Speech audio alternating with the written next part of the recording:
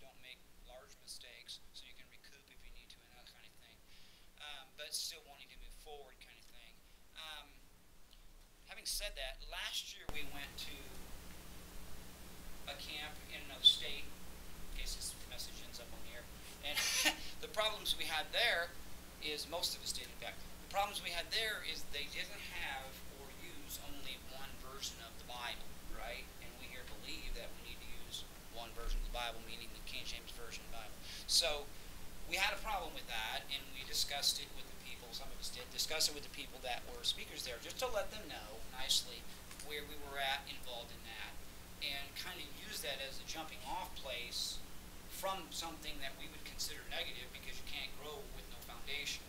But take this idea of what they're doing with this camp and what we saw the previous year in Missouri and the positives from those things, and say, you know what, we just need to do this. We need to have our own camp. If it's any way possible to have our own camp, we need to do this. You know, we have enough understanding, we have enough forward progress and enough youth, for lack of a better term, that we need to move forward with reaching out to other people of the grace movement, but also other people, even making it available to them. And so that was the purpose, from my viewpoint anyway, of wanting to do this, of seeing how other people, I was raised in camps and conferences, okay, and I've seen the benefits of them. But can I say nicely, I've also seen how, wow, I would have done that one. You know, you know what I mean? You see things, you get around and you check things out and you see how things are done, and you get to see and learn from the positives, but you can also learn from the negatives, things that you would have done differently. Or like if you spend very many years around conferences, you're thinking, wow, you know, why did that individual get put for that message? And I'm not trying to be negative, but you can learn from those things. You can learn, wow, you know, if I were to ever do this in the future, you know, I would have made sure that the people understood things about that particular topic before I gave them that topic to do. You know what I'm saying? Those are important things from, I don't want to say manager, from a directory type thing to know, okay?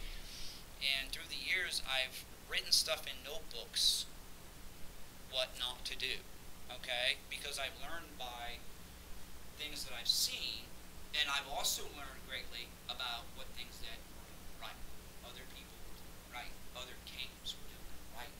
And there's probably only three or four of us that went to Rocky Mountain Grace Camp. Who remembers that way back in the day? Probably only three of us. Yeah, I was three. But you know, it was a neat camp, okay? And the guy that would run the camp, more or less, was a very grandfatherly kind of a guy. Not just because he was older, he was a very meek and mild-mannered individual, okay? And because of that, there was a lot of different dynamics there. But interestingly enough, he was able to run that for years and years and years, and affect people and to help the families and that kind of thing. It was a neat thing for years and years. So, you know, why are we having our camp?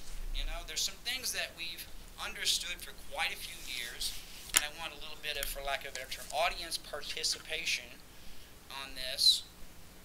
Some things that we already know, I didn't put a board up here, but things that we already know, that we've got in our head wrapped around, and we gather some understanding on, the basics of what we call right division.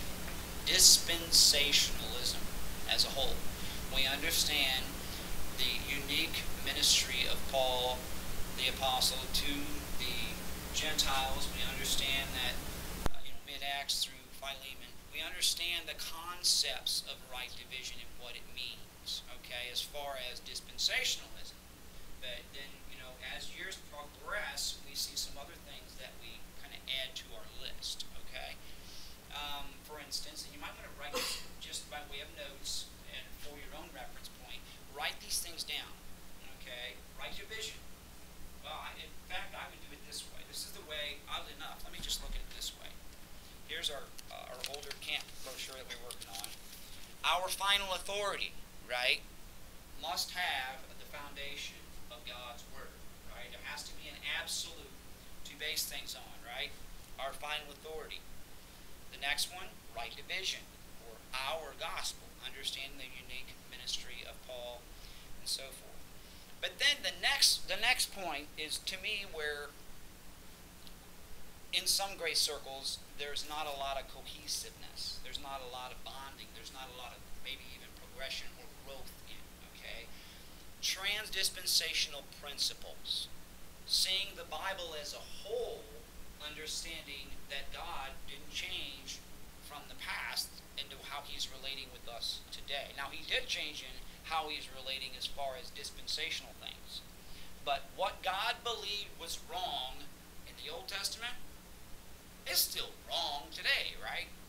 I mean, the principles of godliness, okay? Maybe I should say it that way, the principles of godliness, okay? Transdispensational principles. Principles that are applicable all the way through the Bible, okay?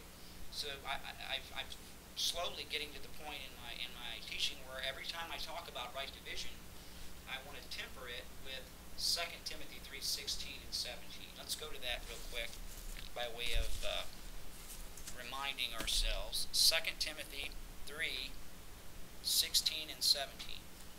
All Scripture is given by inspiration of God and is profitable for doctrine, for reproof, for correction, for instruction in righteousness, that the man of God may be perfect, thoroughly furnished unto all good works.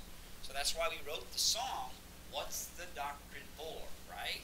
That's what, the motivation that comes out of understanding the right division, understanding the mystery, Christ in you, the hope of glory, right? Colossians 1:20. Understanding those things is a neat thing to understand, but as David Reed mentioned in his message last night in Chicago, you can understand some doctrine, you can understand some knowledge, but it can affect you with pride if you don't start applying it to how you live. And that was a neat message last night. That was just a little bitty clip out of it, but it was the part that I got the most out of, but because it hits home. It hits home with all grace believers, actually. So anyway, we see the principle here of all Scripture being beneficial to our understanding, okay? And interestingly enough, go to Romans 16, the verse that a lot of people use to explain more things about the mystery. The very next verse, to me, is helpful along those lines as well. We'll read 16:25 by way of context. Now to him that is a power to establish you according to my gospel and the preaching of Jesus Christ according to the revelation of the mystery, which was kept secret since the world began, but now is made manifest, and by the scriptures of the prophets, according to the commandment of the everlasting God, made known to all nations for the obedience of faith. See, there's something about obedience that promotes the idea of responsibility, doesn't it? Yeah, it just does. And seeing those things helps us understand why Paul says over there in Romans 1, he starts the book and ends the book with the term obedience of faith. Romans chapter 1 and verse 5. By whom we have received grace and apostleship for obedience to the faith. See, that's why when we were there in the camp in this other state, we were more definitive about our lines of thinking regarding something that we believe is the faith, right? If you've got to obey something, we all need to have the same one, right? Sure. And we know that. And that was, in some senses of the term, is baby grace. I mean, if you don't understand it, you need a Bible, and everybody needs to have the same one, you don't really know where to grow from, where to be rooted even, much less built up and established. Okay? So you see this idea of obedience to the faith, right? And that's on both ends of Romans. And that's a neat thing to see. So the things that we've seen and grown from being right division, we go into the principles. We go into understanding what godliness looks like in our lives. Trans-dispensational principles. The fourth message being godly order in the home. Okay? Godly order in the home. Talking about the entity of marriage and how God designed it to work and so forth. Then the fifth being basis of relating. Some people say, what's that? Well, if you don't understand the first message about the godly order of the home properly, then you're going to have a tough time evaluating what godliness looks like in another person. And you can base your relating on either the relating itself, getting to know people. What's that mean anyway? I mean, in the day that we live in, you know what I'm saying? Or you can base it on fellowship. How that person functions, how he lives out or she lives out their life via the Word of God. How they relate to their younger brothers in Christ. How they relate to the younger brothers in their family, younger sisters in their family. The real things in life. Doctrine is real. And it literally comes out of you when you live it. That's what it means to be led by the Holy Spirit. So we see those things, and how we relate is important, vitally important. Then the next issue, which pertains to all that, modesty and purity. That's huge. Billy gets that, by the way. He gets the toughest message. But he's a gutsy guy. I mean, you know. But I understand what he believes about it, and we confer and we understand it. So anyway, modesty and purity is huge, because if you don't have modesty and purity, and you don't know what it looks like in somebody else, how are you going to relate to them correctly? And if the person is immodest, and you're pursuing godliness, you're going to have to draw some lines in the sand, right? Sure. Or you compromise. Next one. Divine intervention. What is divine intervention today? What's it look like? Okay? We've gotten quite a bit into that in the past here. What's not, obviously, how God is not dictating the physical circumstances of our lives from the outside.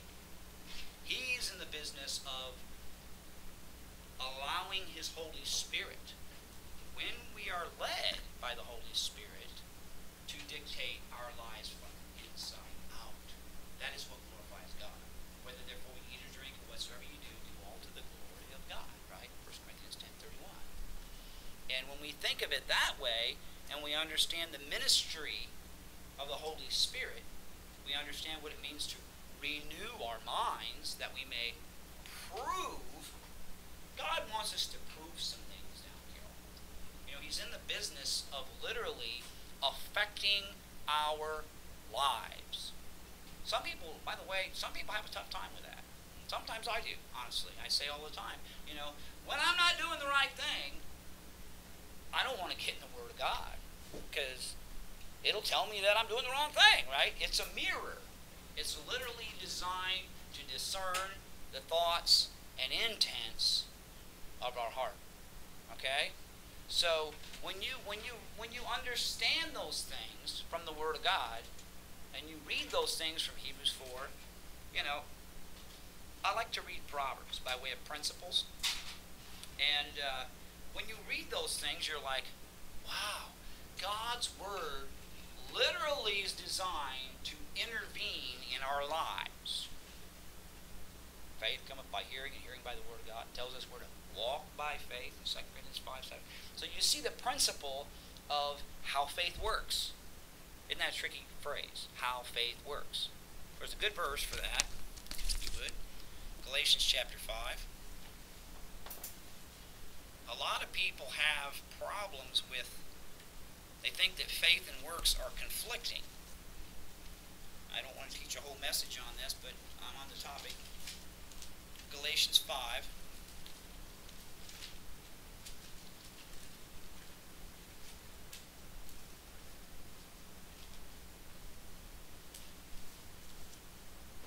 Verse 5. For we, through the Spirit, wait for the hope of righteousness by faith. For in Jesus Christ neither circumcision availeth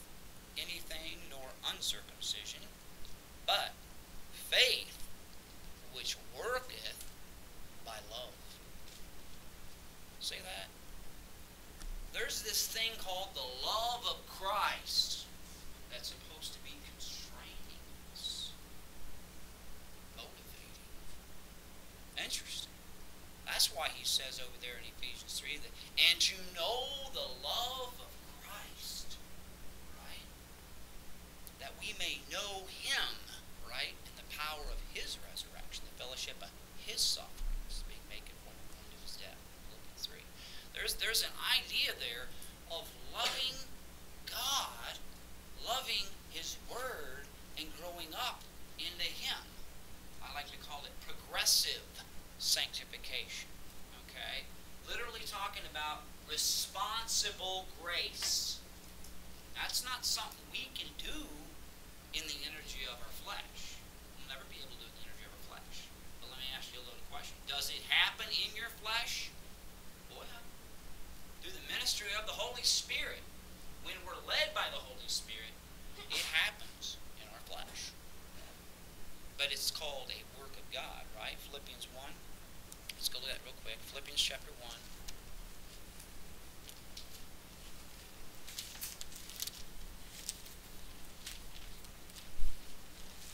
Philippians 1 and verse 6, I believe it is. Being confident of this very thing, that He which hath begun a good work in you will perform it until the day of Christ. The living out of the Holy Spirit in your life is done when we're led by the Holy Spirit. It's really a no-brainer if you think of it, right? But when you look at the principle of fruit, fruit is what comes off the tree. I mean, you take it, to make it useful, you have to take it off the tree. You ever look at it that way? That's interesting. You ever see somebody that has a beautiful fruit tree in their backyard? The fruit tree grows, peaches get all blossom and pretty, and they just keep going out there and looking at that peach tree and saying, wow, that's some really nice fruit. And a couple of months later, the fruit's rotten. It's falling off the tree and it's dying because it's not being picked, right? It's not being made into jam or whatever it is you want to do with it, okay? Sometimes we find ourselves in that little paradigm. There's fruit there, but it's not being used. It's not being picked. It's not being fruitful, okay? But the fruit that we have that's useful is literally a byproduct of the Spirit. It's called the fruit of the Spirit, right? Love, joy, peace, long-suffering, gentleness, goodness, faith, meekness, temperance. That's the fruit of the Spirit.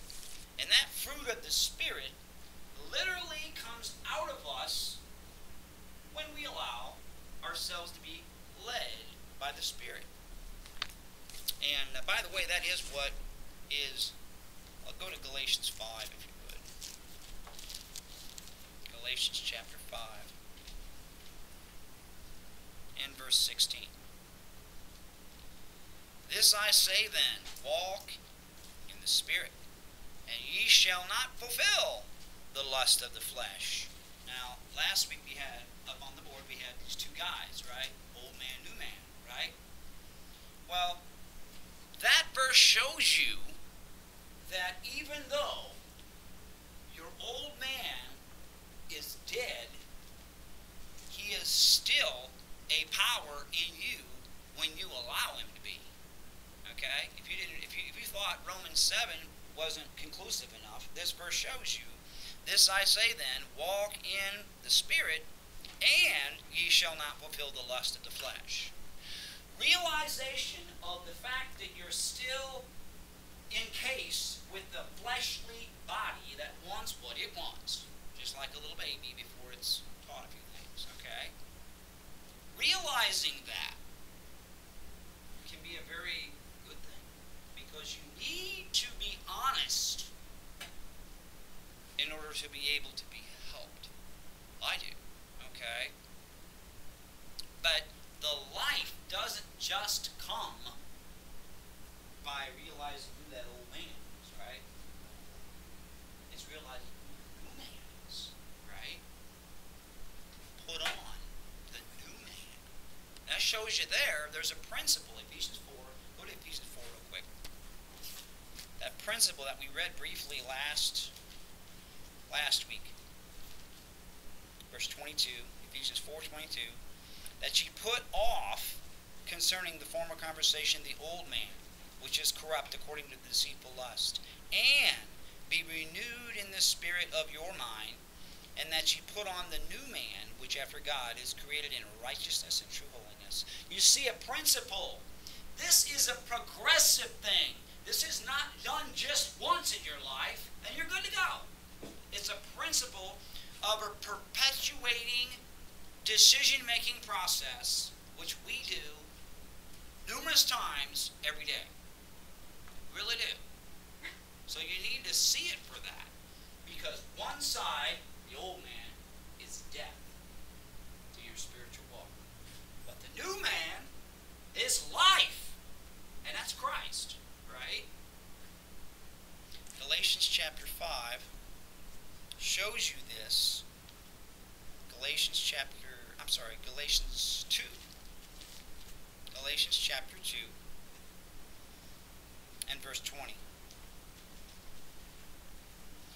There's a principle here that, to me, we need, between this verse and Romans 6:11, we need to understand what death is in order to be able to fully understand what life is. Okay?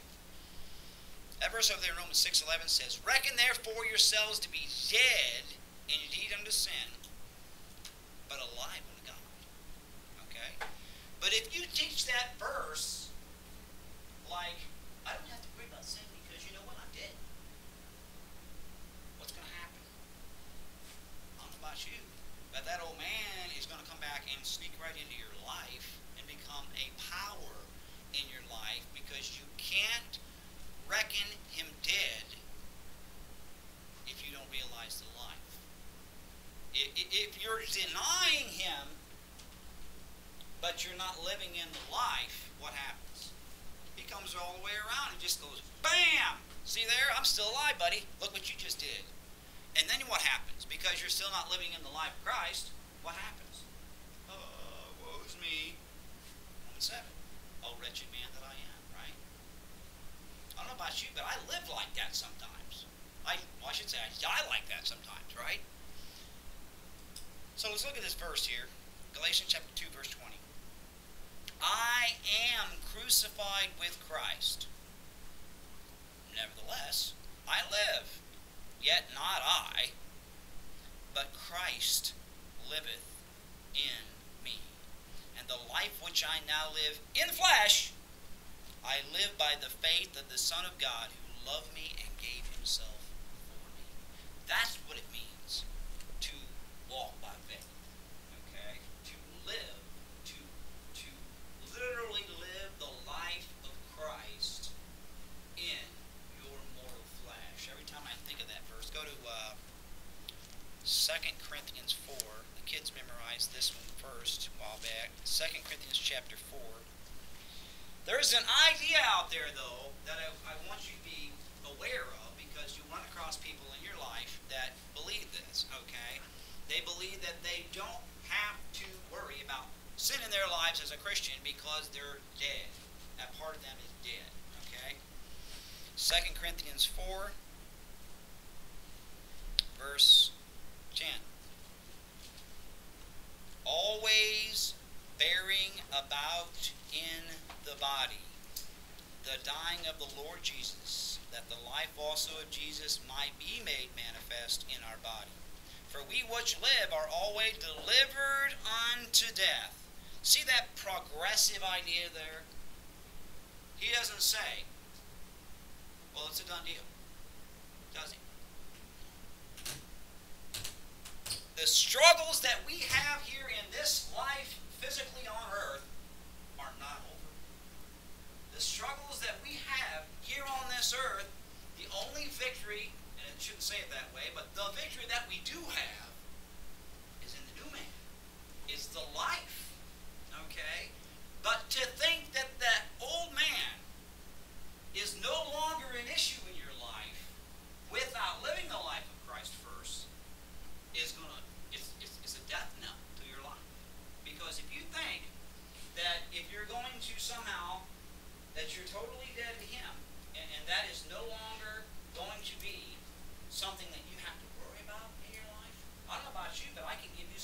instances, for instance, that if I thought that, you know what, that old habit I had 8, 10, 15 years ago of pornography, that old habit that I had is no longer an issue in my life.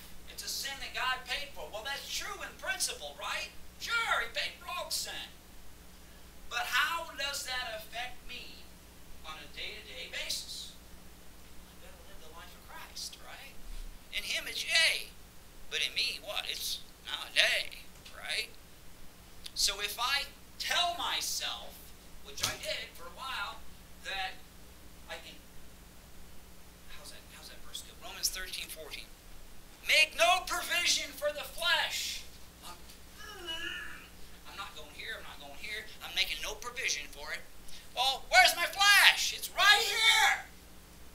So even though I'm making no provision, I'm doing it in the energy of my flesh. See that idea? Boy, that causes failure in your life. It does mine anyway. So the way to make no provision for the flesh, the way to realize where the death is in your life, is to appropriate the life. The life which I now live in the flesh, I live by the faith of the Son of God, who loved me and gave Himself for me. That's why over here in Ephesians 3, let's read some more of this chapter first. 2 Corinthians 4, verse 11. For we which live are always delivered unto death for Jesus' sake, that the life also of Jesus might be made manifest in our mortal flesh. See the conundrum there? The life of Christ is supposed to be coming out of individual members of the body of Christ in our mortal flesh. And yet our mortal flesh is also to be reckoned dead, right? Interesting, right? That's why we're vessels of honor or dishonor. 2 Timothy 2. Verse 12. So then death worketh in us, but life in you. And the better we understand that, the better we're able to get a grasp on how to protect ourselves. Okay? That list of armament over there in Ephesians 6 is there for a reason.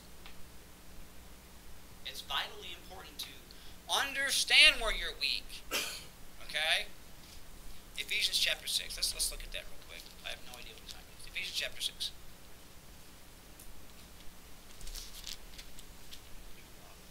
Thank you. That's right, isn't it? Verse 10. Finally, my brethren, be strong in your flesh. No, preacher. Okay? Finally, my brethren, be strong in the Lord and in the power of His might. See that idea? We need to know where to go to get power. Right? We need to know where to go to get energized. Right? Put on the whole armor of God, that ye may be able to stand against the wiles of the devil. Right? For we wrestle not against flesh and blood. Now, look at that verse. We wrestle not against flesh and blood. If we're wrestling against flesh and blood, we're doing wrong. Okay? If I'm wrestling against my own flesh, my own problems, I'm doing it wrong. See that idea? I didn't get that for a long time. Okay? That verse I quoted part of a minute ago, Romans 13:14, where it says, make no provision for the flesh, but wait. It says, but put ye on the Lord Jesus Christ. That shows you where to get the power. That shows you where to get the life, right? I'm slowly learning that if you're in the thing doing it, then it's easier to avoid the problems. It just is. You get too busy doing things for the right reason, maybe, that you don't get so consumed with what your worries are about your negative things that you've done. Say that right? Philippians 3, basically. Okay? Things which are behind, between forth and things which are before. Forgetting those things, right? Forgetting the things which are behind. That's the negative things that we've made mistakes at. Okay? You can't move forward. I got a t-shirt at home. It says the training domain up here, and on the back it says, you'll never become who you want to be by remaining who you are. Not a bad statement as far as progression is concerned. Now, if it's talking about who you want to be, you yourself, well, who do you want to be? You better want to be who Christ wants you to be, right? So it's kind of tricky that way. You got to be careful how you use it that way. But if you want to be who Christ wants you to be, then you better figure out how to access that power in your life, how to access the life of Christ in your life.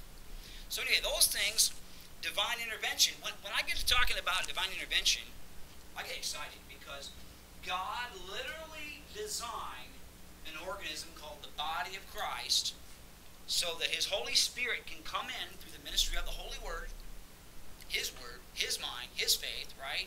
So that mankind who believe it, accept it for what it is, and believe something about themselves that they can't do, right? Then they start getting the ministry of the Spirit. It comes inside, it seals them, right? And then He says, you're a child of God. I personally believe that anyone who, well, Galatians 2 says that too. Let's look at that. Galatians chapter 2.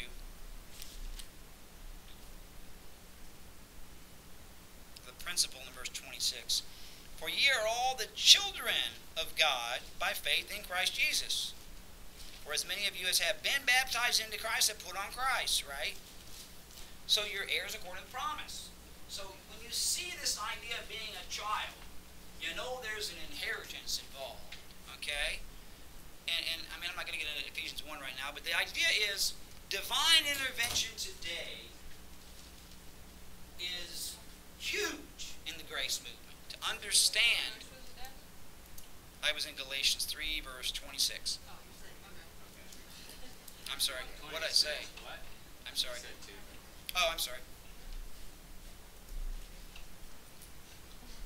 I probably wanted to read 2:16 too, but yeah, read 2:16 while you're there too. Galatians 2:16. Knowing this, that a man is not justified by the works of the law, but by the faith of Jesus Christ, even we have believed in Jesus Christ, that we might be justified by the faith of Christ, and not by the works of the law, for by the works of the law shall no flesh be justified in His sight.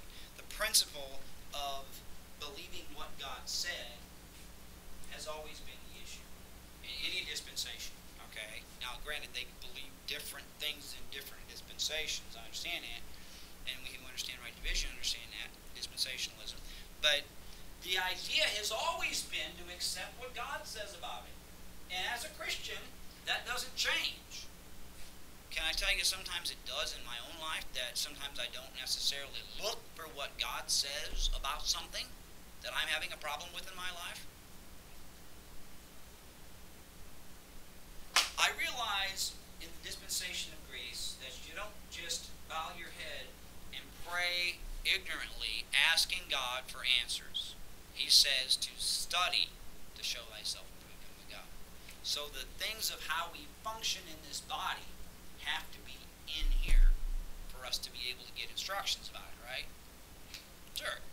So study to show yourself approved unto God, a workman that needeth not to be ashamed, rightly dividing the word of truth. But there's some things that about that principle to me of responsible grace that are very important to me. I mean, progressive sanctification. Your walk, your everyday living out manner of life. Paul said, you've known the doctrine that I did, my manner of life, how he lived every day, day in and day out, right? That's important. And we talk a lot about that because that's what divine intervention is about. God wants to affect Satan's domain. He's the God of this world. They say it all the time. 2 Corinthians 4:4, right? Satan is the God of this world, small g.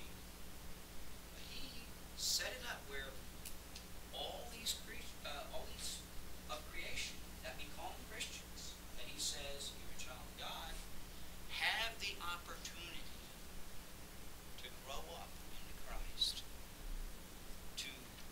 grow up into the faith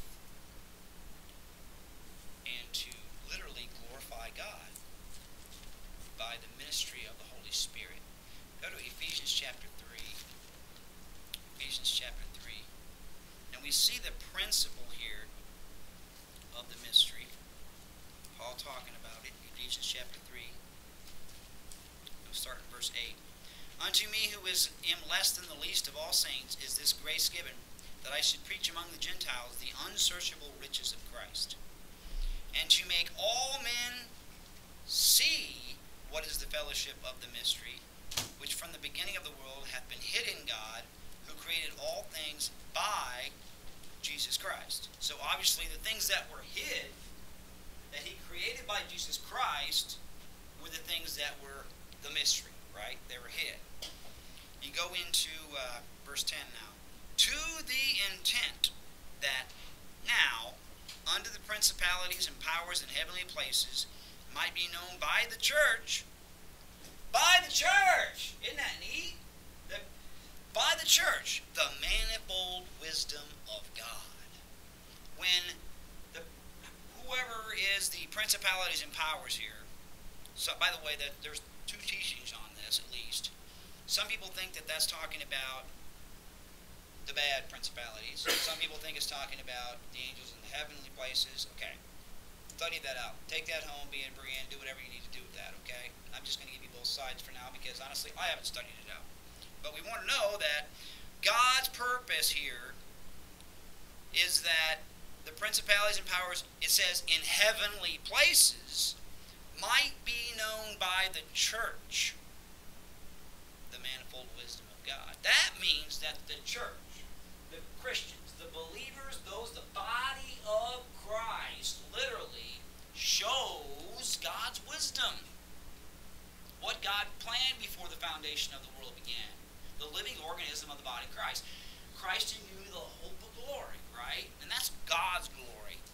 According to the eternal purpose which he purposed in Christ Jesus our Lord, in whom we have boldness and access with confidence by the faith of him. Notice that the confidence, the power, the boldness, the fervor, the zeal, all those things come about by the Word of God. Comes about by the faith of him. Okay?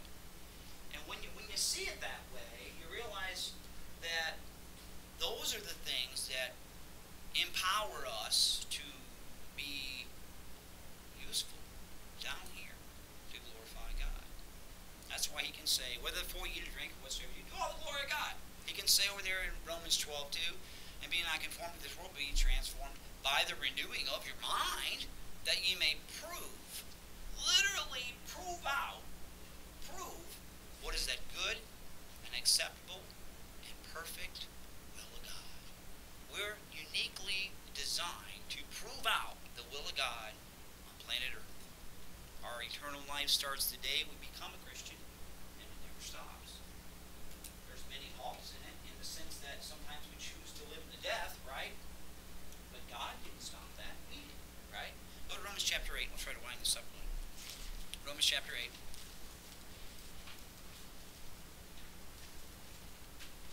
There's a verse over there in Colossians 3 that says, let the word of Christ dwell in you richly. See that idea? We need to let it happen. It's not something that happens without our letting it. See that idea?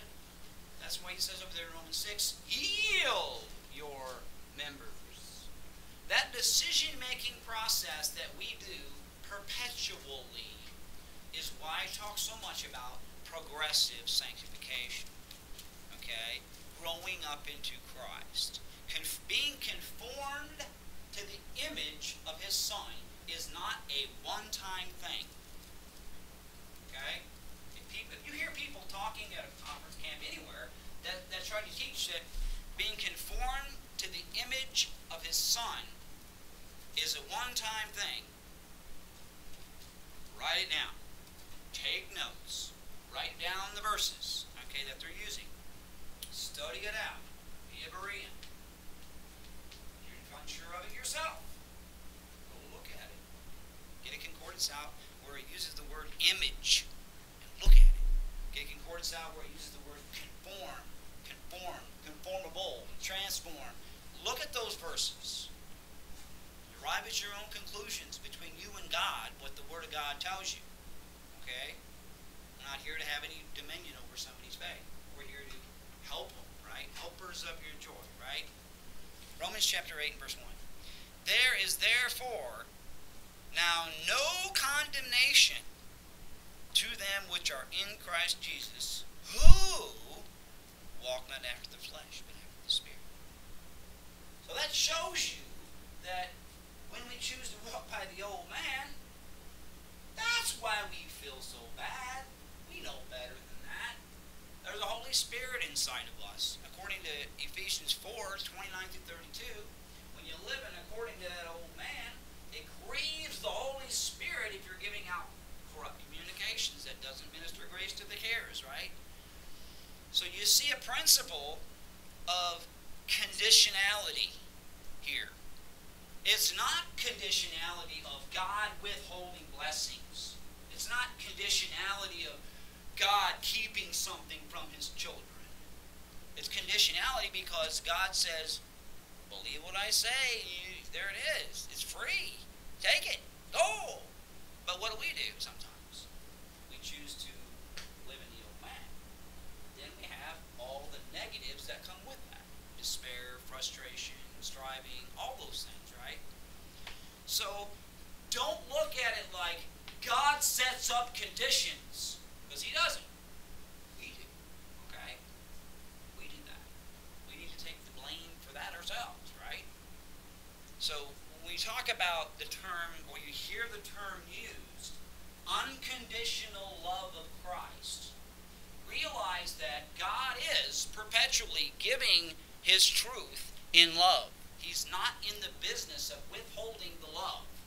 However, it's conditioned to the truth.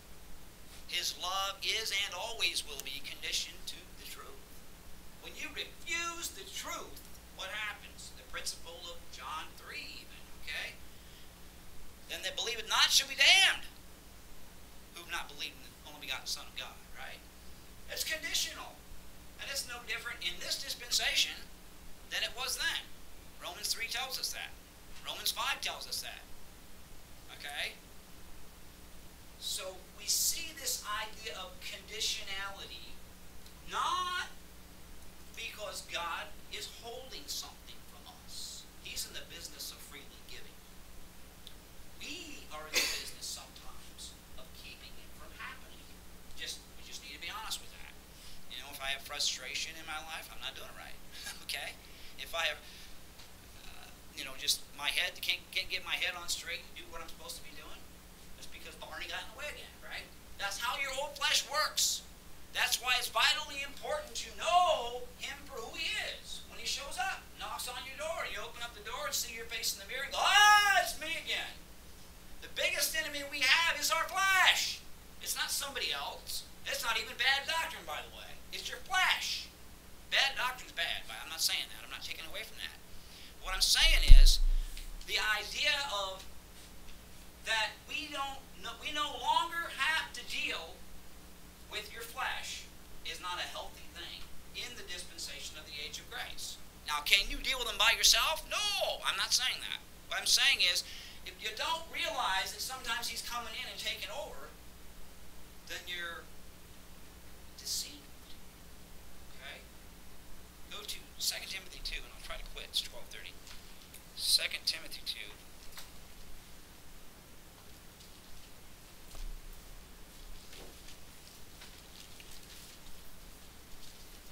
Verse 20. Well, back up to verse 19. Nevertheless, the foundation of God standeth sure, having this seal. This is the seal. The Lord knoweth them that are his. By the way, that's just as good an argument for the age of accountability thing as what my dad used to say. Let him not the judge of all the earth do right. Well, here it says, the Lord knoweth them that are his. Sometimes we don't always know, but do we have to? Okay? The Lord knoweth them that are his, right? That's 2 Timothy 2:19. And let every one that nameth the name of Christ depart from iniquity. Wow. But in a great house there are not only vessels of gold and of silver, but also wood and of earth, some to honor, some to dishonor.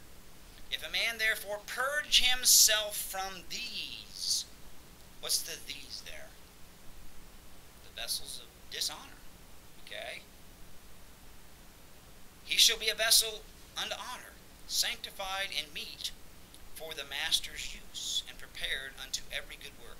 Flee also youthful lust, but follow righteousness, faith, charity, peace. See, he doesn't just say, you'll never have to flee from your flesh again. He's dead. He said, flee youthful lust. You still have the ability in your flesh to lust. I don't think that's rocket science. Okay? I do. I know that. Flee also youthful lust, but follow after. Look what you follow after.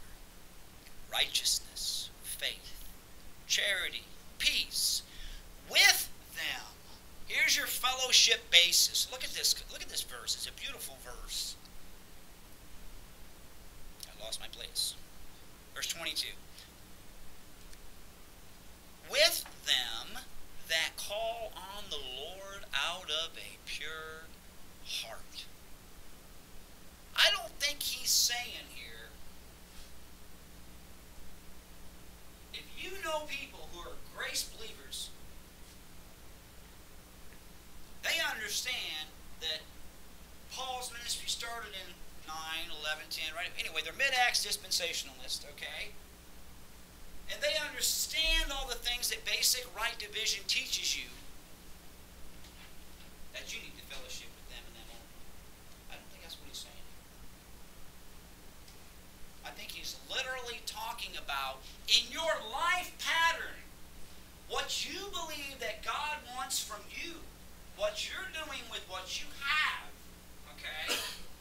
Maybe you know a Baptist, I do, a few, that you believe they're actually calling on the Lord out of a pure heart. They're doing what they have, they're doing what they can to serve God in their lives on the basis of what they know. Now, I'm not saying turn around and go to the Baptist church. I'm just trying to explain to you that, to me, godliness is always the issue. You might find fellowship, if this is the basis of it here, with them that call on the Lord out of a pure heart. You might find fellowship if you're too far away from a grace assembly, and you can come in fellowship with a person that understands basic gospel, meaning Christ died for our sins, was buried, rose again for justification, and that they understand that, and they're a child of God. They don't understand dispensationalism. They don't understand divine intervention. By the way, that divine intervention to me is the worst doctrine to get messed up on, right? I don't know how many of you guys, I was raised in a lot of that too, even though I'm second generation grace believer, okay? Thinking that God is doing something that he's not doing kind of leaves you in an immature mindset about what you're supposed to be doing, doesn't it? It really does. So that's, to me, that is the most crippling, bad doctrine out there for anybody in any dispensation. That's just my own viewpoint. Okay? But when you know what God is doing, and you know what you're supposed to be doing, it empowers you to do. And that's a neat thing, okay? So we see this principle here. Fellowshipping with them that call on the Lord out of a pure heart. But foolish and unlearned questions avoid, knowing that they do gender strife. And the servant of the Lord must not strive, but be gentle unto all men, apt to teach, patient, in meekness, instructing those that oppose them. Don't we oppose ourselves sometimes? Oh yeah. That's interesting. We just got through saying it. The biggest enemy you'll ever have in your life is you. Is me. My biggest enemy is me. Okay? That's why he says, in meekness, instructing those that oppose themselves. How many people here that raise kids know that you have to try to explain to the child that what they're doing is actually destroying what they need to be doing for themselves? That's just a constant process. Well, God is in the business of doing that too. He's your Father. Isn't that neat? Principles that we can learn by how God parents, if you would, by how we're to parent. Instructing those that oppose themselves, if God peradventure will give them repentance to the acknowledging of the truth. If they don't acknowledge the truth, they're not going to repent. See that? That's important. And, verse 26, that they may recover themselves. Do you ever think about it that way? When I'm counseling people, sometimes I don't think of it that way. I think, I can help them. That's not what it says. God is glorified when man allows God to dictate it, to help with the situation. Okay? It doesn't mean we aren't instrumental, but they're to literally recover themselves out of the snare of the devil, who are taken captive by him at his will. And by the way, that doesn't mean that as a Christian, Satan just comes along and goes, I want that one. I want that one. No. Satan's will works similar to God's will. He has a plan. And unfortunately, when we're working by our old man, we're going in accordance with Satan's plan, Satan's will. And that is how we are taken captive by him at his will. Okay? He's perfectly fine. I mean, he would rather us not be Christians at all. Okay? Because he wants to see us in hell later. Okay? But if we're Christians, at least he can do is keep us from being active or functional or helpful to other Christians, right? Sure. And so if he can keep us opposing ourselves, and then we're taken captive by him at his will. We're not functioning like a son, a joint heir. We're not growing up and being conformed to the image of his son. So the idea of progressive revelation, or progressive sanctification, or growing up into Christ, is to me where we're at, hopefully, after 5 years. We're growing a little into those things. We're trying to learn more about them carefully. And yet we're realizing how vital they are in grace. The belief patterns of most grace, well, a lot of grace assemblies, has even changed when you go to the conferences. That you see that a lot of them, some of the speakers, define grace by Titus 2:11 through 13. Grace is to teach us that denying ungodliness and worldly lust, we should live godly and righteously and soberly in this present evil world. With that definition of grace, it teaches us to have responsible grace, doesn't it? You know, you really don't understand how to become responsible until you realize that he's made us able. When you realize that the ministry of Christ in you, the hope of glory, literally makes flesh able to allow, to let, to yield your members as instruments of righteousness. That empowers you, and it should empower you to live the life of Christ. What God does for us is amazing. I think that's part of the unsearchable riches of Christ. By the way, I'm not really crazy about that old song, "Oh, the unsearchable riches of Christ," because the very next phrase said, "Wealth that can never be told." I think we're supposed to grow up into that. I'll teach you sometime. Riches, the unsearchable riches of Christ. Okay? Hopefully that was instrumental and helpful. But there's a lot of things that we're, I hope anyway, trying to progress through. Some of it we hash out. We literally talk about and try to figure out and try to grow into, that are things that are sometimes hard to understand in some great circles, okay? And we don't want to get them wrong. We want to take our time and bow in the humility to the supreme authority of the Word of God. And but anyway, looking forward, that's really why we did the camp, in my mind, anyway. have a venue where we could take some of the principles that we've learned by being grace believers and having the huge advantages that we've already gotten from Brother Jordan and GSP and things like that, involving the basis of right division, involving the basics on the one version issue, the understanding of the majority text, and those kinds of things, and growing up into what I would actually call the victorious life principles of Romans 6 through 8.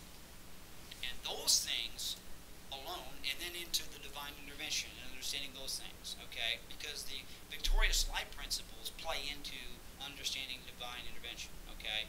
That's why we're doing what we can to get some of those messages taught on at this camp, okay?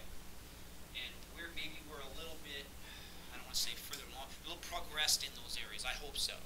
And I hope we can affect other people that way positively for the glory of God. Let's close. Dear Lord Jesus, thank you for all you've given us, and thank you for the opportunities that life gives us when we live in your life. And we can be thankful for those things. In your name we pray, amen.